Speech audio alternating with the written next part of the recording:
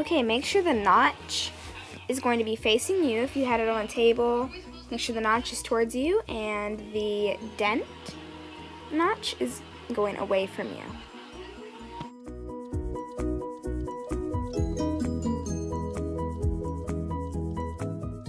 Okay, again with the notch facing you, we're going to take the green band and place it straight across, starting in the middle. Just like shown. Next, we're going to take the red band and place it as shown diagonally across that peg, those two pegs. Then we're going to take one more and go the opposite way across, creating a Y formation. Now we're going to take another red and we're going to place it diagonally from one of the points on the Y. Now once again, and one more red rubber band for this rosebud, and across to connect it to make a diamond. This is your first rosebud.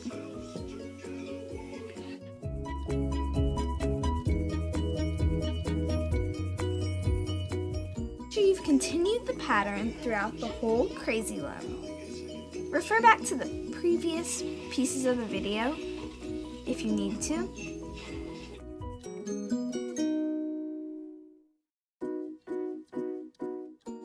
While you are placing the loops, you had the notch at the bottom and the dent notch at the top. What we want to do is to fully rotate that to give you the dent notch at the bottom and the full notch at the top. Okay, so now with the looping, we're going to take this first loop right here, the red one. We're going to reach through the green loop, carefully pull them out and hold down the green loop, loop that right over. We're going to take the next red band on the right side, through the green band, over and onto that peg. Now we're going to take on the left again a red rubber band, reach through the looped red band, reach over and loop on. Next, we are going to do this red rubber band, reach through the red looped band, over the peg, and loop straight over. Now we're going to do this green band, which acts as a stem to our rosebud. This one's tricky. You have to reach through all of the red, push them back, and grasp onto the green one underneath.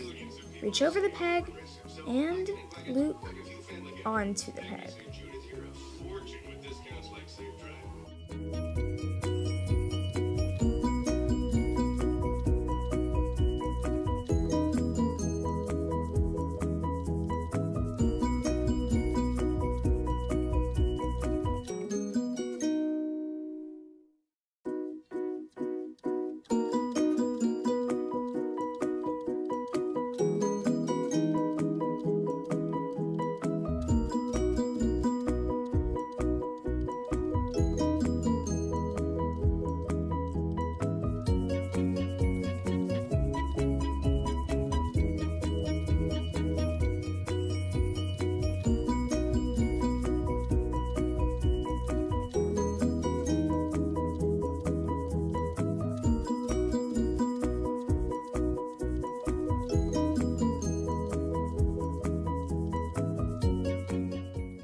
Now you're going to hook your clip onto the bottom, the stretched out green band. And now you're going to take your loom hook or crochet hook of any size, stick it through, and reach and take off your bracelet. Please be patient while I take mine off.